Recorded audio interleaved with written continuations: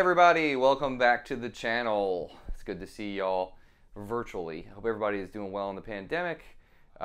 Just wanted to come back and start shooting some more videos. So here today we're gonna talk a little bit about theory, which is something I haven't done in a while. Quite some time ago I did a video about the same topic. I felt like I needed to redo it because it is buried in my channel from 4 years ago. So I thought I would do an updated version of it for y'all who are new to the channel, who maybe haven't dug deep into all the older videos I did. So what we're going to talk about today simply is modes. And we're going to talk a little bit about how to use those in a minor pentatonic world, so you can kind of both use your pentatonic scale and these modes to make your improvisation more interesting. So what I'm going to do is at first I'm just going to quickly just talk about modes if you're not used to understanding or haven't studied theory at all and you kind of haven't gotten deep into the weeds with modes. If you have, just fast forward a little bit to see how I do it and how I use it. But for those of you that don't know what modes are, at its most simplistic nature and how I look at them is, so you have 7 notes in a major scale, right? So you've got, and then back to your octave. So 1, 2, 3, 4, 5, 6, 7. Back to your 1. What modes are is basically playing the same major scale from the next scale degree.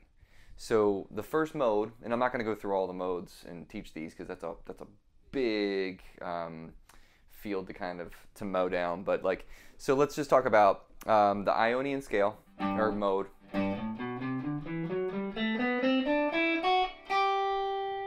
So I just basically went up 2 octaves. All right, that's the Ionian.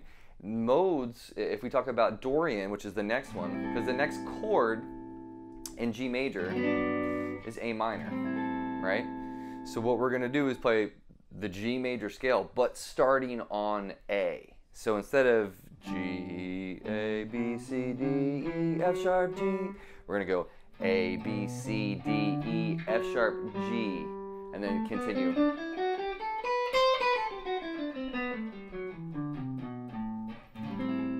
But that same scale, so if I loop this chord, and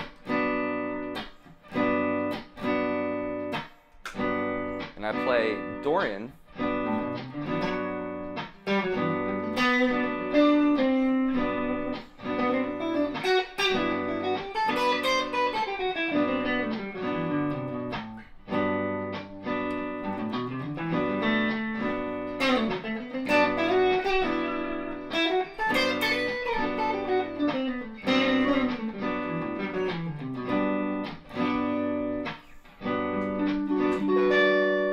so that's basically what it is. And then as we move up, we move into Phrygian and then Lydian and then Mixolydian and so forth and so on.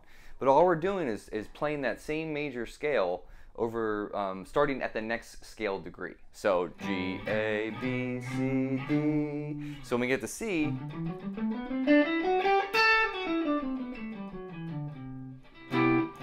that's Lydian. Mixolydian would be starting on D, just playing the same notes of the G major scale. But I don't want to go deep into that. We can do that another time. What I would like to do is talk about it in the context of, let's pretend we are playing in the relative minor of G major, which if you don't know how to find the relative minor, you just go to the 6th chord of that scale. So the 6th chord of G is 1, 2, 3, 4, 5. Whoops, my bad. 1, 2, 3, 4, 5, 6. E. And the 6th chord in a major scale diatonically is E minor.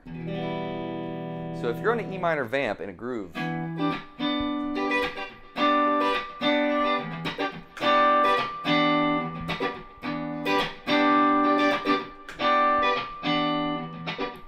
we're there, you're used to probably doing this.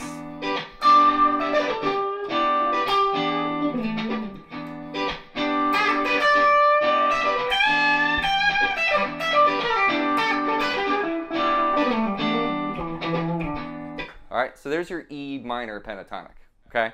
So let's continue to do that. I'm going to play the E minor pentatonic a little bit for maybe like 20 seconds or so, and then I'm going to start to weave in G major, which is the relative major, just to make things sound a little bit more interesting, bringing out a little bit more melody within that harmony. You're going to hear some things that sound a little bit more jazz leaning, I guess.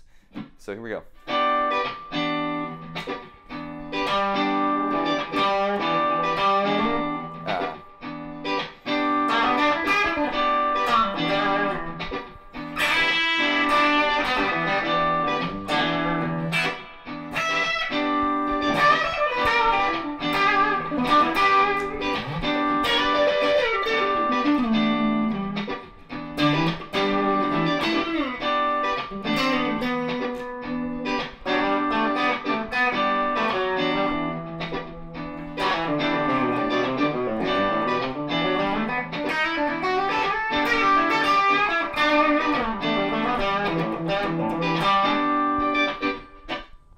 So right then, so I was playing, you know, just regular E pentatonic, just those 5 notes of the pentatonic scale.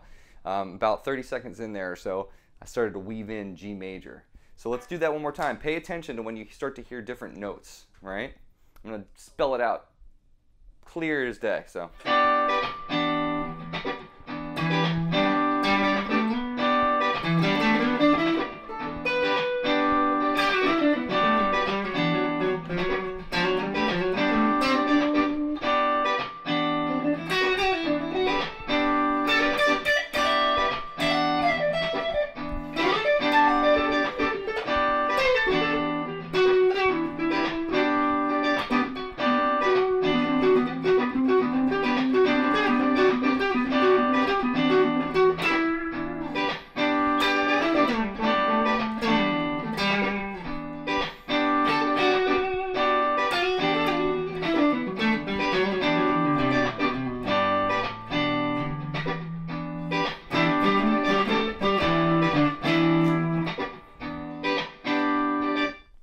So you can see it's just taking little bits and pieces of the G major scale, making sure that we're staying true to the pentatonic vibe, and then like not spending too much time on landing on specific notes either.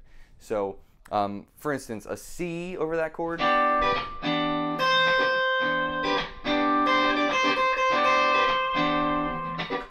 Not the greatest, but let's check out some other notes. There's your G.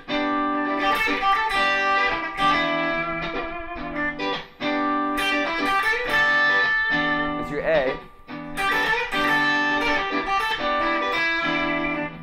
Right, let's go up to the B.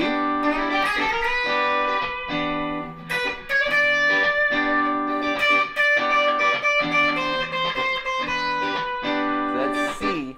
That's C there. Not the greatest. It wants to hear a C sharp. That sounds great.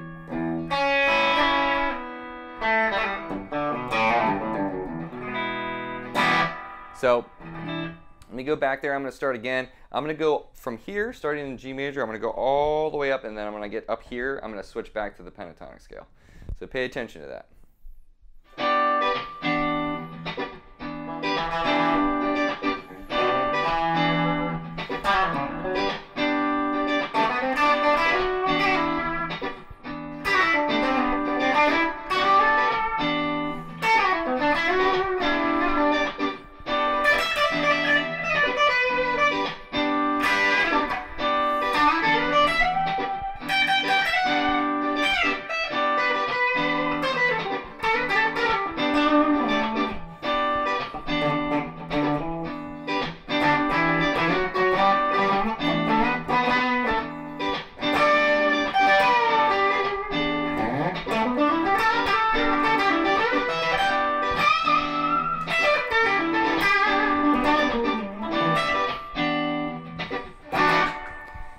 So you can hear there's a lot of cool stuff you can do with just those 2 different ideas, using your major scale mode against your your minor pentatonic scale, just to add color.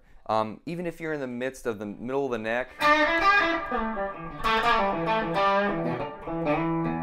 playing some of that pentatonic box, if you know your modes and you know geographically where you are on the neck at that very moment, just switch and you've got a whole other plethora of notes to pull from and a lot of more color to paint with. So here, let me do this real quick because I feel like those high notes were getting in the way.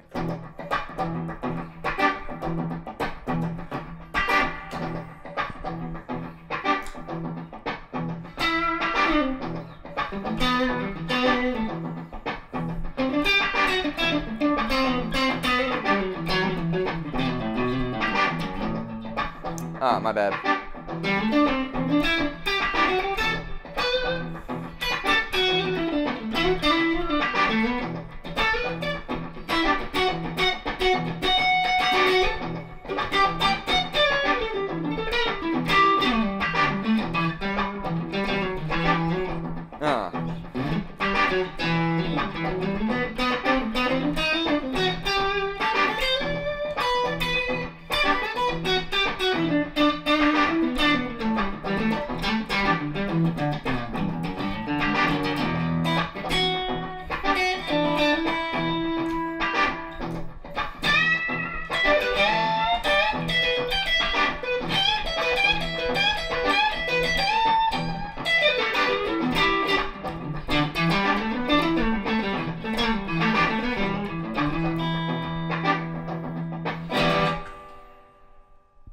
Totally frees you up on your fretboard, 150 million%.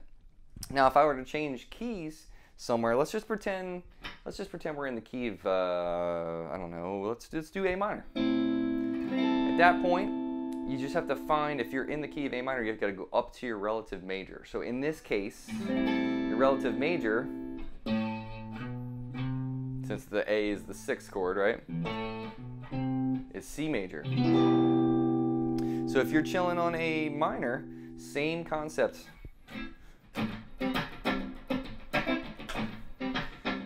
Applies. Now you're in C major. So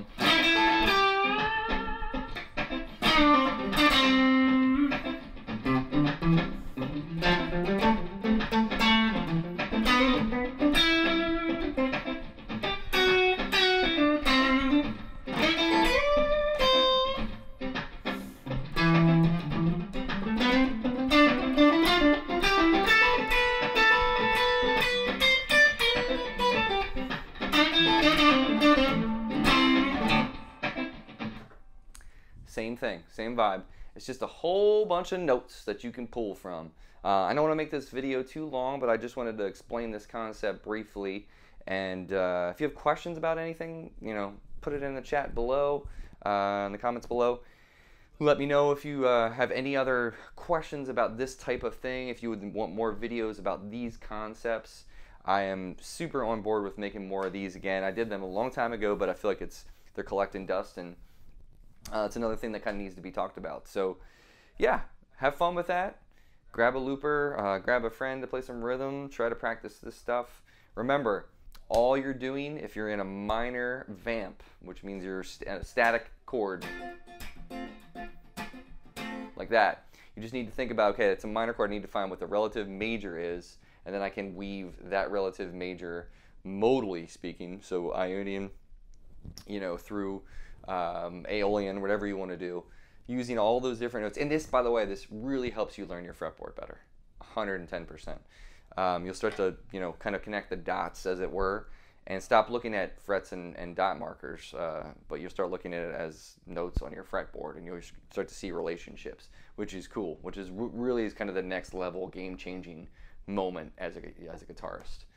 So hopefully that's cool, guys. Hopefully you dug that. I'm sorry it's short. I don't want to spend too much time. I don't want to make this ridiculously long, but definitely have fun with it. And like I said, let me know if there's other videos you'd like me to do on, you know, topics like this. We can just kind of branch out from the tree. All right. Thanks for stopping by again, guys. I will see you next time. Take care.